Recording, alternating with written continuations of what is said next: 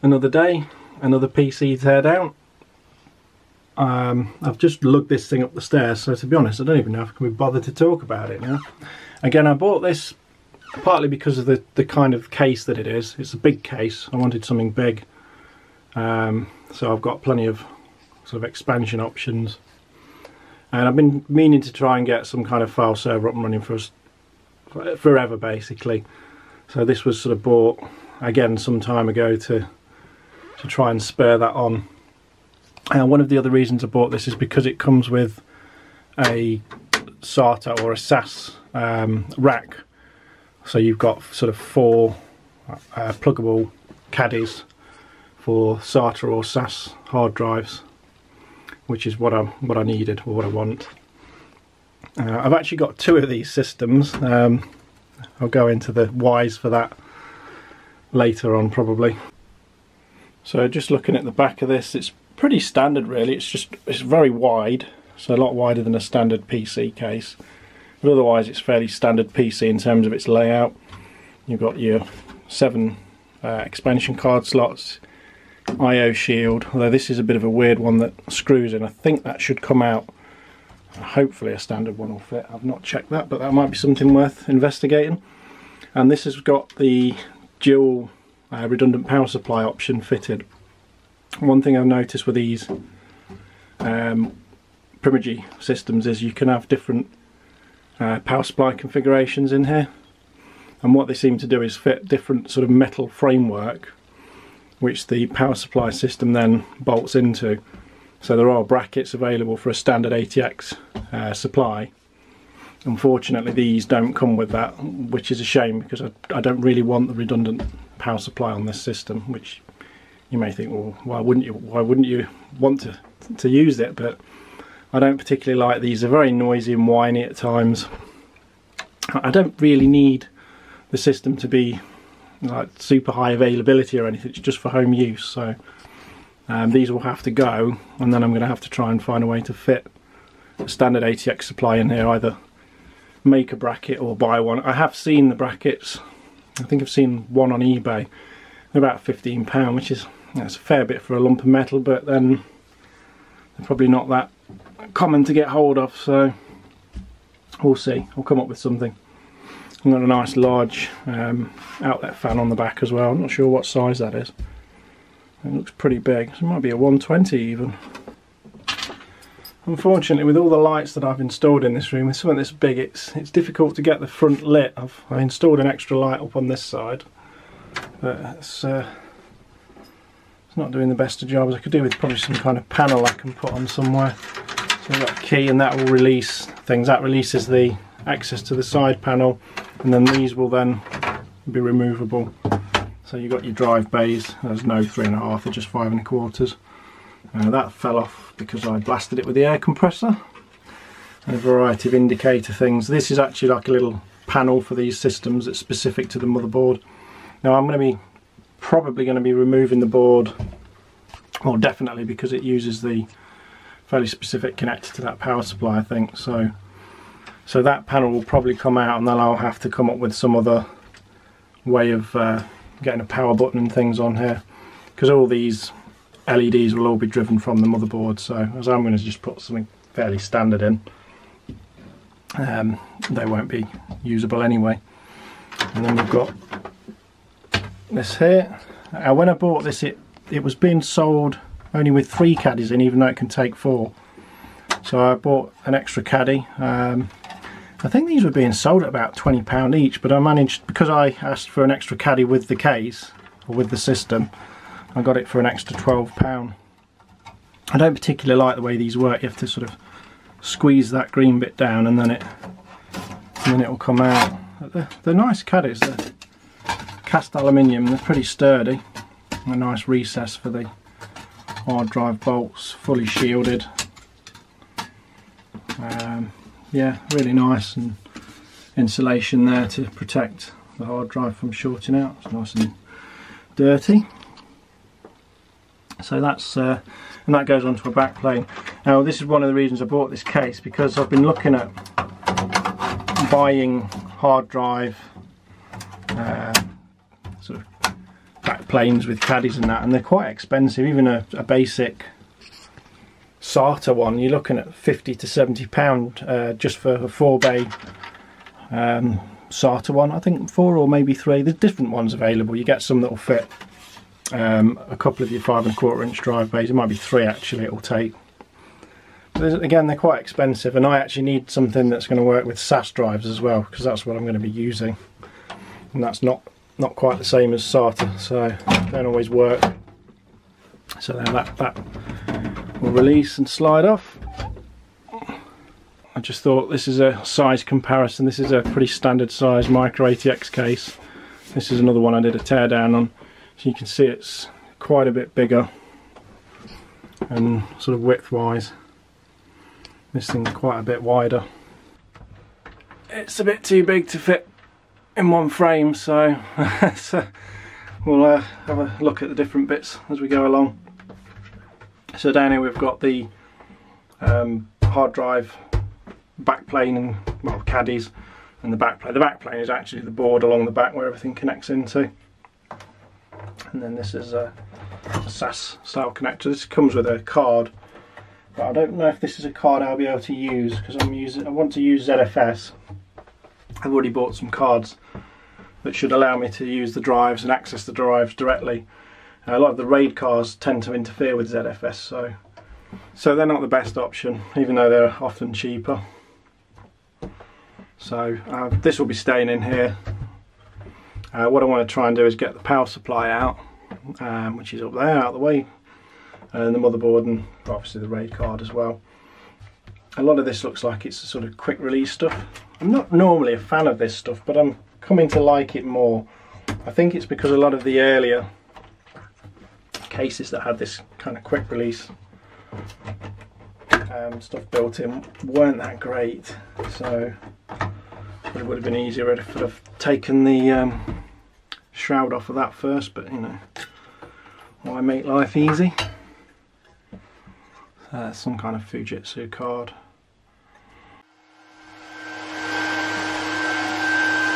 So I just thought I'd fire this up just to check it actually works, and you can hear that's the power supply fans. Sounds like a friggin' hairdryer.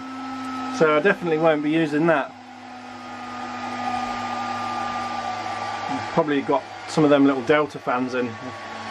I'm sure you could use them to fly quadcopters with. So yeah, this looks like it's the same spec as the other, processor wise. i3-3220. Well, this says at 3.3 GHz. Maybe that's the turbo speed, because the other one said it was only 3 and 3 meg of cache. 2 cores, 4 threads, so same as the other. And we've got our 8 gig of RAM. Nothing exciting there. It just needs persuading up. Disconnect the fan. That's a big chunky fan there. Well, it could be a 120mm, I don't know. And we've got a heatsink on the processor. A bit of a, I wouldn't say it was a beast, but it's quite tall compared to your standard ones. I don't know if that would actually fit in an ordinary case, to be honest. So I think I've mentioned that I've actually got 2 of these systems. They're identical, and I'm going to take the caddies out of the other one and mount them in here. I'm going to try and remove the hard drive, well not the hard drive, so the 5¼ inch bays. The little panel's probably going to get removed anyway, the control panel, because I think that needs to go with the board. As you can probably see down here, there's a whole bunch of fairly custom proprietary type connectors for that, so that really needs to be with the board if I'm going to try and get rid of the board. So I'll have to make some brackets to mount the second one of these in here somehow. Then the other case, obviously I'm not going to have any caddies available. I think I've got some other ideas for that, and I've got some more parts, so that one's going to be a bit different. But this really, I just want to try and use this case to get this file server up and running that I want to build. As you can see, the nice thing about this is there's plenty of space to work. It's really quite nice for that. So it looks like this is using some Molex connectors onto the back of here. This system seems to be another 12 volt output power supply system as well, because you've got this similar to a previous teardown with the Dell T20, where on the board we've got this custom connector and then this little wiring loom that all the drives get their power from, so that needs to stay with that motherboard. There's a chassis intrusion switch here, not particularly fussed with that, and there's another button on the front, I think, yeah, that's also chassis intrusion, so this lower panel clips to the front and then that pushes the button in, so once this is removed, which is obviously means that the hard drive bays have been accessed, and that's also something that will act as a chassis intrusion switch. That might actually be a potential there for that to be a surrogate power supply button temporarily. And then the power supply is appears to have some odd, very proprietary connections with this system, the power supply. So I'm going to leave these cables with the power supply. I think they're more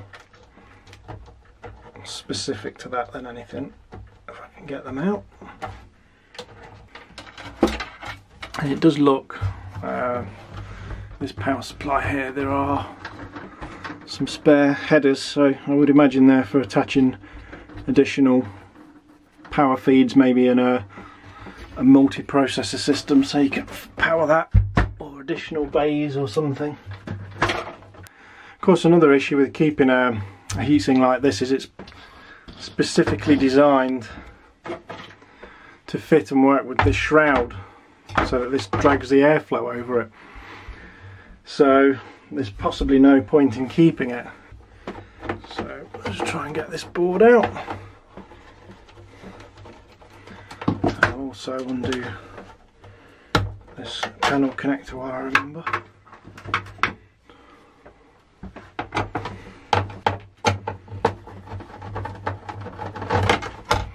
Looks like that's kind of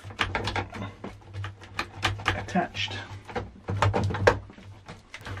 Okay, I thought it was stuck to the I/O shield, but what it is, some of these posts have got, I don't know what you'd call it, maybe a chamfer would it be?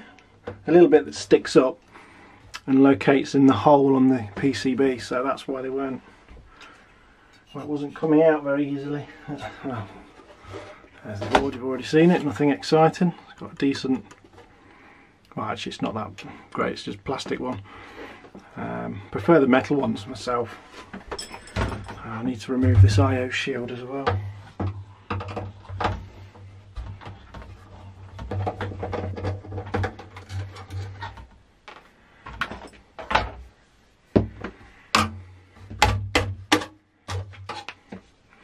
It's a slightly more unusual one that kind of, these bits lock over the bottom and then you just screw it, so it's actually almost solid. I mean, that's a solid piece of steel, that.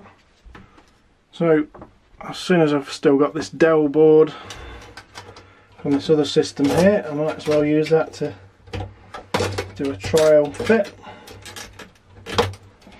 It looks standard, but it's a bit of a snug fit.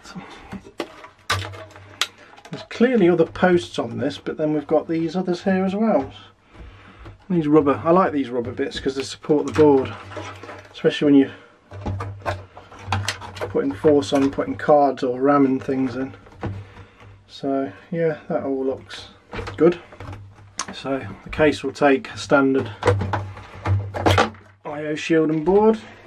Let's try and take this power supply out now. I think I'm going to take the whole lot out of the bracket as well. So I think I'll probably have to take the bracket out to get the rest of it out, to be fair, unless that is all one unit. I do wonder how much of the weight is actually the power supply and how much is the drive caddies and everything.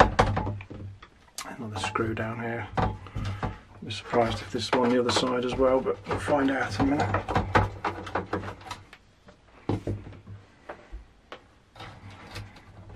Oh, nope, that's it. Yeah, that's got some heft to it, that has. That's a serious chunk of weight there. And these are very densely packed power supplies. So each of those is essentially a 450 watt supply. So, yeah, I'm going to have to come up with a way to mount an ATX supply to that. So again, this is out of the Dell system that I already took apart before. It's the same sort of size as a standard ATX, which you can see that normally that wouldn't happen, so I need some kind of bracket to mount that there and try and create some kind of support as well, but it shouldn't be too difficult. One thing that's interesting about these cases is you can get them as rack mount as well, and you can see here there's this long bit at the bottom, and I think this can be unscrewed, and that's where the rails would fit ordinarily. But I think they make them as two separate versions, though, the tower and the rack mount, because the tower version, the top part can't be removed. This is one piece that wraps around, but you can still see on the inside of the chassis here you've got this this bit here where the rail would be mounted for the other side. So I'd assume they wouldn't have this wraparound panel for that version. So let's see if we can get this all out. Try and remove this front panel. I'm not sure what's going to be involved in that. And it's got this little, I quite like this as an idea. So all your system information's all available. Just a little pull-out tab. Obviously that's going to be irrelevant now, but I do quite like this. These like heavy-duty blanking plates. I mean, that's like a whole rail mount system. Well, I think the idea actually is these rails are used to mount to, say, a CD drive. And if you're not using that, then you've got this metal front section, which just acts as a blanking plate. But you know, it just goes to show why this thing is so heavy when you've got something as simple as that made out of a lump of steel. Seems a bit overkill, but you know, it's server grade stuff, so it's usually meant to be built fairly well. Even this thing. I don't know if I'll be able to detach that from there and keep the rail so I can put that back in. I'm not sure. I mean, as I was saying, I'm going to try and remove this thing, so it may be, yeah, as this locks into here, that's going to get removed anyway, so debatable as to how much of this to actually keep. So I might take this off of the rails. I think that's perhaps the thing to do. Keep the rails with this, and then this bit can go with the board, and I'll leave these switches on for now, whether they'll actually be used. So you got chassis intrusion switches, and what's this? Just part of the locking mechanism. So it's not really a lot more to this. Obviously we've got a CD or DVD drive here, I'm not sure. DVD rewritable. Nothing to get excited about. I've got a box full of the damn things, I can't get rid of them. In fact, it looks like it's, so the panel's got like a double skin. You've got the outer painted skin of steel and then this inner skin where everything's attached. So you're going to have two full panels of steel, which is going to add to the weight. But it's strong and It's going to help keep any noise inside the case as well. It's not going to reverberate like a drum, like a cheap case will. Although I think these drives are mounted directly to these here caddies. So vibration from that's unfortunately going to go straight into the case, as there's no dampening of them. That's one of the things I didn't like about this, but again, this is just me trying to get something up and running for now. I can tweak things around at a later stage. So an option I've found with this fan shroud is you can actually remove the sort of ducting and shroud part. This is probably, again, there's probably different systems and they have different builds of shroud for different types of board. You can remove that so that it's out of the way for a more standard build. The only downside to this, and it is a big downside if you ask me with a fan this powerful, is that is then exposed and the blades are spinning in a way that, you know, it will chop you. So not necessarily a good idea unless you can find some way to mount a grill over here to protect fingers or anything else that might get caught in it. I did try removing one of these. These are actually these corner bits, like a rubberized dampener. They're a real pain in the arse to get back in once you've got them out though, so I was wondering if it would be possible to screw something into there to attach a grill, but I'm not really sure. This latch on these cases is really annoying as well. You have to kind of drop the case lid into place where this sort of sits in the lock mechanism and not push it. You can't push it all the way up. You're basically closing the latch pushes it shut. Really weird mechanism. So I just have a quick look at this server board. You've got your sort of VJ and serial port on the back, so it's got some kind of onboard basic graphics. I think we've got 2 sets of USB ports, 4, and then a console or terminal network thing of some sort. Again, I've not really done a massive amount with server boards, so I don't know what it's all about. Basically one of the network ports would be like a management console connection, and maybe even the USB ports as well. Effectively runs like a separate system on the motherboard, as far as I understand. We've just got your sort of basic 16, 8x and 4x PCI Express slots, PCI slot for compatibility, I guess. Not really sure what that is. It's UFM, don't know what that is.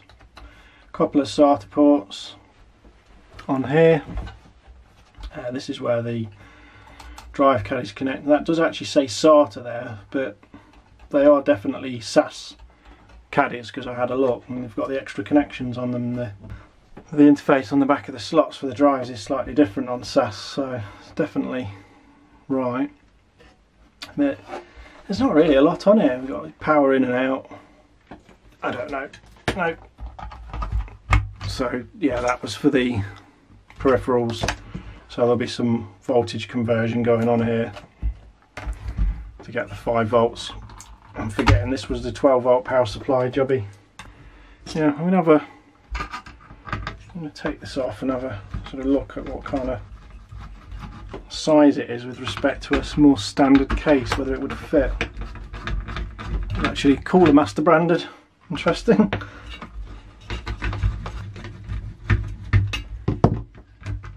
There we go. Copper plate on it. I'm just going to grab the Dell I've been messing around with. Yeah, once you've got that mounted on, it might fit. It'd certainly be close. I don't really want to take the heatsink off of that. Just a lot of prattling about just for the sake of testing something that might not actually even matter. I think it would fit. There wouldn't be much spare space, assuming this is a sort of a standard width, although this might be a little wider than some cases. So that's that all pulled apart. I'll get the case back together and all these bits, so I'll look at trying to get rid of them. I'm going to keep the RAM off of this board because these are 4 gig sticks, so they're still useful. So you've got a board like this one with 4 slots on it, you know, you're looking at 16 gig, which is adequate for just a desktop PC for general browsing and stuff, and probably more than that, but certainly good enough for that. So I should keep hold of those. I mean, that's like, these days with the prices, that's probably like 20 quid worth of RAM there, so that's 20 quid I can take off what this has cost to buy, and you know, I've got that and usable RAM. So yeah, I'll leave it at that.